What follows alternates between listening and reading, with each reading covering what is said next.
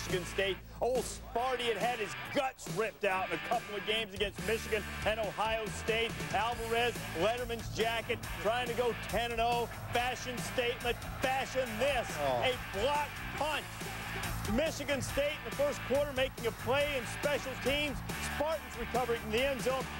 14-7, Michigan State up. Now 14-14, and Erasmus James just destroys his trick play, but somehow Aaron Alexander back to Jason Teague, who got up off the ground. Story for Wisconsin's defense. Right when they thought they had a play made, all of a sudden it's a touchdown for Michigan State. Look at it here again. Erasmus James, it's over, right? Right. Look at Teague on the ground. Has the presence of mind jump back up, slip outside, catch the pass down the sideline, and Michigan State back with a momentum reach. And you know what? That's how razor thin it is between staying undefeated and losing. Or like this, into the first half, 4th and goal. Anthony Davis appears to cross the plane. Officials say no. They got the replay rule in the Big Ten. They had a look. What do you think, Mayday? I think it's awful close. I would call that a touchdown. Looks like the ball's in his left hand across the plane. You just can't see the ball in the goal line. That's the problem. Well, you can tell from Barry's reaction, they did not call it a touchdown. And here's the red shirt freshman. Family came from Liberia. Great story. J.U. Colquitt, 30 yards. The big fullback, he'd score later on a 2-yard run. And then Drew Stanton hurt that shoulder against Michigan unexpectedly into the game. Upstairs to Matt Trannon, and all of a sudden, it's a Sparty-sized can of whooping being applied to the Badgers' backside, and DeAndre Cobb with the exclamation point. I normally don't talk about the offensive line because Mayday does, but a great job by the Michigan State offensive line of keeping their defenders engaged. They couldn't get off the block. An easy cut back and an easy run there for Teague. These coaching seminars, it's rubbing off on you, isn't it? Look at the rush yards, guys. 430 for the Spartans in the 49-14 win. This was against the 6th-ranked rushing defense in the country coming in. Wisconsin unable to handle the pressure. They fall from the ranks of the unbeaten in devastating fashion. Auburn welcoming Georgia to the Plains. Tommy Tuberville's team, they already have a berth in the SEC championship game. This, many believe, Auburn's biggest test. Saw a big guy carrying a flag out there. Auburn's waving the flag on offense early. Jason Campbell to Ronnie Brown.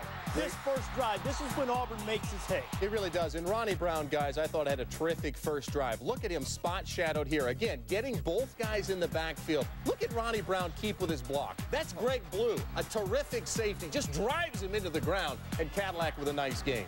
And then out Borges, little option look, and Cadillac will turn the corner and go in. 8th time in 10 games that Auburn scored on its opening drive. The other 2 times they fumbled the red zone. They move it when they get it early. David Green had Reggie Brown open, underthrew him. Carlos Rogers made him pay. 215 attempts for Green without an interception until that pass. The ensuing drive, Cadillac Williams told Anthony Mix in the huddle, let's get ready to celebrate, Mix. This is going to be a touchdown. Cadillac is the amazing Kreskin. It's 14-0 Auburn, and that defense swarming David Green had 3 sacks on the day. 32 sacks coming in and was swarming again. 3 more sacks, 35 sacks. But Jason Campbell, guys, another unbelievable day. So efficient at the quarterback position. And this big time here when Green hits Reggie Brown and Junior Rose Green just lets him have a clean hit. Mayday, it's head-to-head. Yeah, it's a good hit right there. He just leveled him on the play. That's what you want out of your secondary. If somebody comes across the middle, let them know that's your area. But fortunately enough, he went down on the play but walked off the field. Brown taken to the hospitals for x-rays. They say he has a concussion, and no doubt about that. Here, David Green just didn't have a typical David Green type of day, just underthrowing an open Jeremy Thomas. And then Cadillac amassing yards in all kinds of ways. He gets 42 here on the punt return. What a traffic cop. Look at him direct traffic right here. Look at him make the cuts. He's one of the hardest. He is the hardest back to bring down in America, Trevor. I don't get it. Nobody can tackle this guy. It's just the offense. But watch here, Jason Campbell. What a touch on the play to Ronnie Brown. How about Ronnie Brown, guys? 7 catches for 88 yards. The versatility he brings out of that backfield. Al Borges doing a great job of having both guys in the backfield at the same time. So hard to defend. Those 2 combined for 260 yards. Tommy Tuberville described the performance as awesome and said of Cadillac and Ronnie Brown, you can't defend them. You just can't do it. Stoops with Arizona against USC. I don't know. I'll see that too. I mean, that's all right. It might be an advanced scouting report depending on what happens. Here is Reggie Bush. Reggie Bush in a 3-0 game. Arizona had the lead early. I know what the scouting report will say. Number 5, he's okay. He's pretty good. Look at the return here. 38 yards. Reggie Bush making it happen for USC. Guarantee you. Matt Leinart looking up top. David Tippmann and SC is on the board, and then Norm Chow decides we need to get a little blood pumping here. Desmond Reed looking for the freshman Dwayne Jarrett off the end-around pass. That would set up Lendale White. Sometimes a forgotten running back for the Trojans. Big guy can get the tough yards for him, maybe. Get down on the goal line, and Lendale White pounds it in every time. USC rolling over Arizona. Trojans came in with more blowout wins than anybody in the country. Matt Leinart said everybody wants to knock off #1, but I'm telling you, in the Big 12, Texas and Kansas, Cedric Benson leads the nation in scoring. He scored more touchdowns than 6 teams this year. And here goes Benson, 36th game in which he's had a touchdown. That is a 1A record. 16-13 Kansas lead. Brian Luke in at quarterback. Finding Lionel Anderson for the touchdown. Anderson pulls it in. Rock, chalk, J, Hawk, Kansas. The Mangino's up 23-13. Pass interference on that play, too. It's just a great catch. There'll be some more talk about pass interference in a bit. Watch Nick Reed here with the arrow. Vincent Young. He's lucky he didn't have to see an orthopedic surgeon after that move. Young with the rushing TD. Cuts it to 23-20. Now here's Luke finding Charles Gordon on a 3rd down play. You see the flag flying in there. Take a look at this guy. Called offensive pass interference, Mayday. A little bit of a push-off there. Could go either way, but at this point in the game, it shouldn't be left up to the officiating crew to make a call like this. But the point is, it's a judgment call. That's his call to make, and he made the judgment call that it was pass interference. Mark Mangino did not like it one little bit. This is 4th and 18. You can't run on 4th and 18. 4th and 18, you've got to throw the ball down the field and get it past the sticks, unless you're Vince Young. Or break down to make a tackle. Vince Young making the play, and now for the game. Look, fires for the end zone for Jeffrey. He caught it. He caught it. Touchdown, Texas. Tony Jeffrey done it. What a pass by Young. What a catch by Jeffrey. The Longhorns have rallied to take the lead. And Young pulls another one out of the fire after the big rally from 35-7 down against Oklahoma State last week. Texas rising up off the mat, 27-23, and the Longhorns saving their hopes for a berth in a BCS game. They lose in Lawrence. It's all over. It's Cotton or Holiday again for them. It was no holiday, nor was it any picnic for Mark Mangino, who was less than amused by the call made by the Big 12 official against Kansas late in the game. You know what this is all about, don't you? That's right, BCS. That's what made a difference today in the game. That's what made a difference in the call in front of their bench. Dollar signs. I've got a football team to fight for, and I'm not going to be pushed around, or this university pushed around, because we're not the big spenders, we're not the big BCS team in the league. I'm not going to put up with that. You guys have sat here for 3 years. Have I made an excuse about losing a game here? Any of you? Chuck, you've been sitting in here. How about you, Jason? Rick? Okay. Ending the conference they are about to ditch. And never won in Morgantown since the inception of Big East football. Special teams doing it for Tom O'Brien's team. DeJuan Tribble is just his 2nd career punt return, and he takes it all the way to the end zone. 14-0.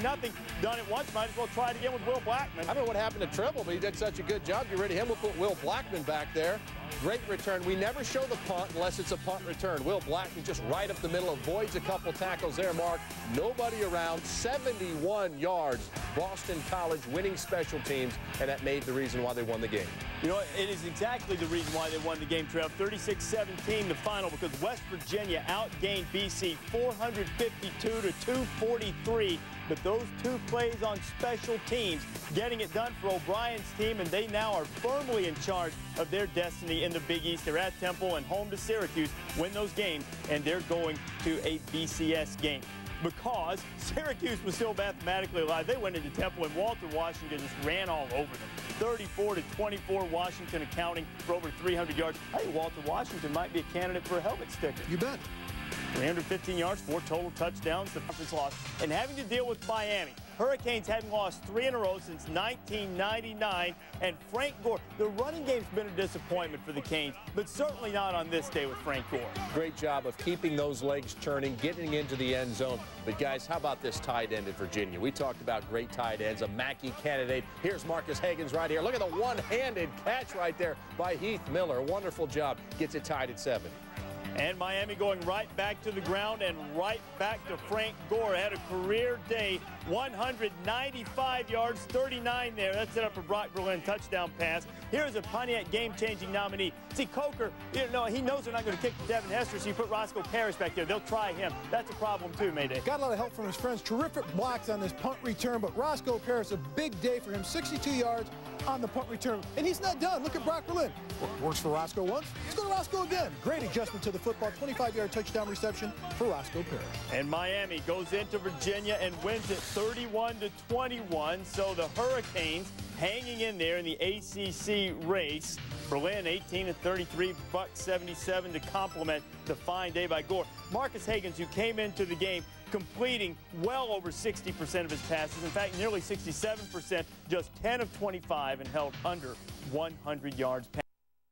Favored by 30. Adrian Peterson, shoulder injury, just 58 yards. So who shouldered the load? How about number 18, Jason White? Remember that 18, 6-year senior, playing in his second senior day for OU. Threw 3 incomplete passes on his first 8 attempts and then went on a roll, and you are experiencing that roll. Part 1 ends right there. Willie Roberts, touchdown. But White is not done. Playing in part on behalf of his grandfather who died earlier in the week. White is on fire. Jason White is going to complete 18 consecutive passes. Brandon Jones for the touchdown. White, 19 TD passes in his last 5 games. You always want to go out with a bang, said White when it was all over. He went out with a bang on senior day, and so did Oklahoma. Mark Bradley there. Final score, 30-3 in this one, is Jason White. Sets a school record with 18 consecutive completions in the big rout. So, who should play USC in the Orange Bowl for the BCS title? Oklahoma and Auburn. They've got identical records. They've both beaten 3 ranked teams. Auburn, however, with a slightly better average margin to victory. Both teams have also clinched berths in their respective conference title games, so they've both got to survive those. The College Game Day gang is on the plains to debate the question, Auburn or Oklahoma? Rose is playing at Washington. Bears down 3 in the second quarter. Aaron Rodgers to the true freshman Marshawn Lynch. He's going to bobble it, but it sticks. Lynch ruining the Huskies senior day with 3 touchdowns. Dogs kept it close for a while. We're going to go past that. Boy, Cal, 21 third quarter points. Again, Hosen blocks the punt. Justin Forrest recovers for 6. Washington thinking Apple Cup. Cal thinking Rose Bowl. 42-12. Ted Heads. They're America's team, the 9-0 Utah Utes, in the dark in Laramie, Wyoming. Hour and 39-minute power delay, and, well, they haven't had a power outage in Utah all year. Steve Savoy on the reverse. Quarterback Alex Smith passed for 244 yards and 3 scores. He ran for 105 yards. Alex Smith, bring him to New York for the Heisman. Conference history. How early? These teams up before the rooster crowed. Compare how your morning began with how these teams got their days underway. Breakfast always goes down so much better before 6 a.m. Not a lot of folks attended this game, but those who did it in style. Pancakes, bacon, and you know Bailey's in the coffee. Hey, well, bartender, 9:02 West Coast time. Let's get ready to rumble. Where we want to go there. Pajama party in the stands, and even Sparty wore his bathrobe. First quarter, Dale Rogers finds Tyson Thompson. Hey, where's the Boise defense? They're sleeping. That's where. San Jose up 7, 3 minutes into the game. Boise State answers. But here comes the home team again. It's Adam Trafalis to Rufus Skillern. And the defense? Hey, where you at? Extra Z's. The Broncos thought this game kicked off at 9:45. 79-yard score, 14-7 San Jose. Third quarter, Boise State has the lead. San Jose. The fake field go. Bo Pierce. He completes the trick play. 28 apiece. Just over a minute left. Jeff Carr can pull off the huge upset if he can hit the 30-yarder. It's blocked. This game's going to overtime. Remember, Fitz Hills Club was a 33-point underdog. The power of the PJ is overwhelming, though. Overtime, San Jose's Lance Martin finished with 112 yards. Puts the Spartans up 49-42. Lee Marks finished with 140 yards. Answers back for Boise State. This game is going to double overtime, tied at 49. Broncos getting their wake-up call, have won 19 straight games, longest active streak in the country. Second overtime, John Helmendaller with his third touchdown of the game. Oh, what a game, 56-49. San Jose needs to answer, and both clubs need a lunch break. Trafalis on fourth down. Cornerback Grave Franklin going to run him out of bounds. It's time for a nap. This game ended shortly after 1 on the West Coast. Almost a huge up. Putting on a show. Boise State stays on the undefeated stage. 56-49 in double overtime. Jared Zabransky, 200 yards passing. This one was done on the ground. And, well, Fitz Hills Club almost pulls off the upset against Dan Hawkins. Boise Michigan controls its Rose Bowl destiny. Wolverines hosting Northwestern. Michigan Seniors' final home game. Wolverines won 14 straight at Ann Arbor, but it's a freshman who steals the show. Mike Hart, first quarter, one of a season-high 3 touchdowns, 151 yards for Hart. Fourth quarter, 28-13 Michigan. Chad Henne, Steve Breston, 10-yard touchdown. Henne, 19-26, 187 yards, 2 touchdowns. It's 35-13. Now, see, there's 9:49 left in the game right there, okay? All right. Now look at, there's 9, they're punting at 9:28, so only 20 seconds later, and it's Breston fielding it at the 33. This guy went for 272 all-purpose yards, scores 2 touchdowns in only 35 seconds. That's unbelievable. 42-20 if Michigan beats Ohio State next weekend. Hey, it's Pasadena.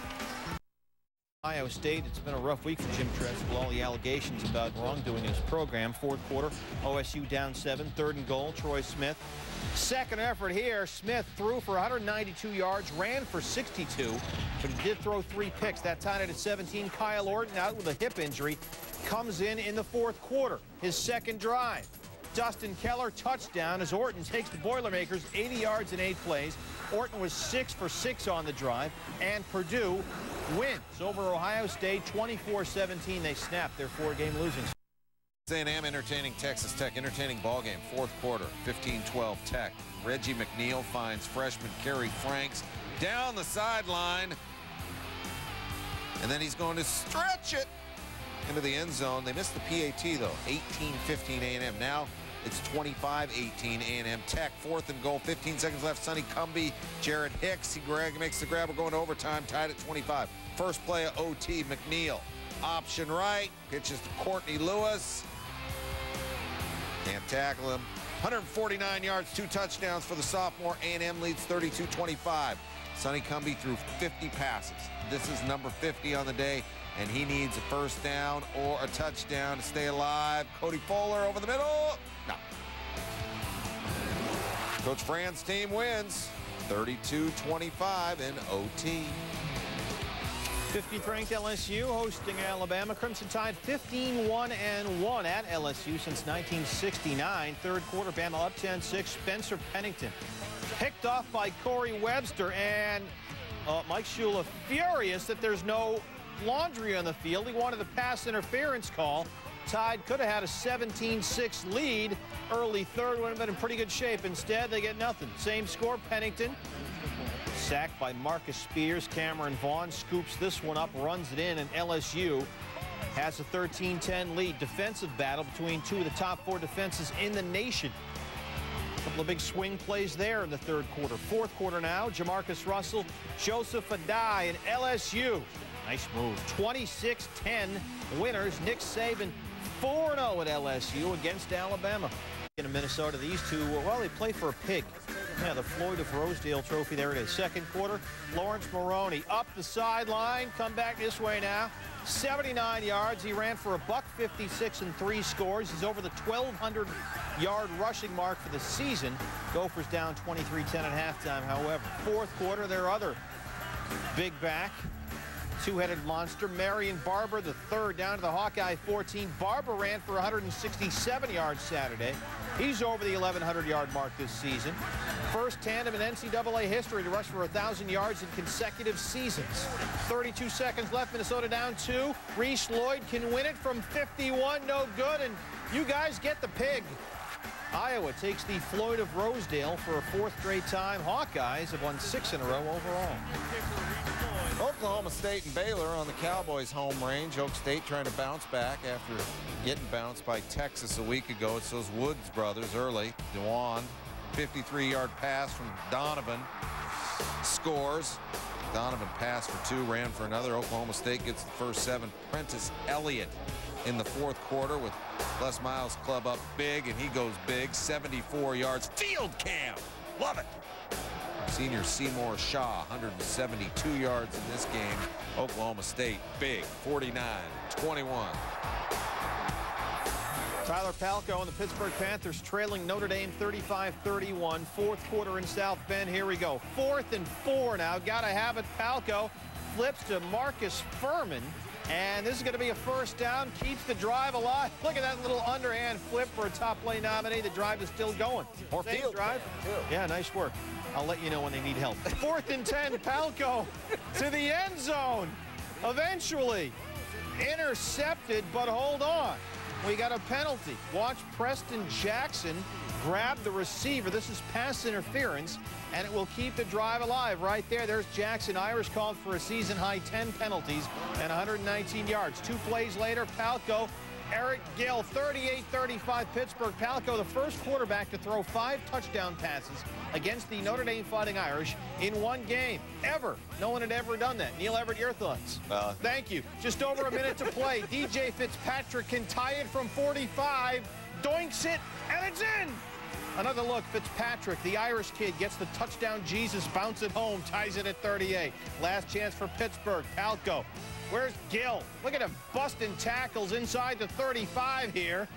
Palko 26 of 42, 334, and the 5 scores. It sets up this. Josh Cummings from 32, and this will win the game. Looks like it's headed right, and then it curves through. Pittsburgh wins. It's the Panthers' first win in South Bend since 1980. Washington State in the desert. Jake Plummer, one of about 50 former Pat Tillman teammates there to honor the former NFL player, Army Ranger, who was killed in combat in Afghanistan in April. First quarter, Arizona State trick play. Chris McDonald to Lee McGrath sets up a first down, and then Andrew Walter in his final home game. The senior goes to Terry Richardson for 18 yards. Arizona State up 14-0. At halftime of this game, they retired Pat Tillman's jersey number 42. It was an emotional moment for his family and all those in attendance. 4th quarter, Walter, 5 touchdowns to 5 different receivers. Zach Miller there. Walter, 332 yards passing, 45-28 ASU, and they gave the game ball to Pat Tillman's daddy. Kansas State at Colorado had an unreal finish. We're tied under 20 seconds to Joel Klatt is going to throw it deep, and Ron Monte is there, and nobody from Bill Snyder's defense is. Colorado wins 38-31. Gary Barnett's club is bowl eligible. Kansas State will miss the postseason for the first time in 12 years. Penn State taking its 6-game losing streak into Indiana. Nittany Lions hadn't lost 7 in a row since 1931. 2:20 to go. Penn State up 22-16. Matt LaVecchio hits Travis Haney. Anwar Phillips with a touchdown-saving tackle, but the Hoosiers have a 1st and goal at the 1. Chris Taylor, not so much. 2nd and goal now. Taylor again. Taylor held to 46 yards on 15 carries. 3rd and goal. LaVecchio, little option, going to keep it, tucks it, not there. So here we go, 4th and goal, and guess what? Taylor is stopped again. The Nittany Lions stopped the Hoosiers 4 times from the 1, and Penn State ends its 6-game losing streak. They finally get a Big Ten win, 22-18 in Bloomington.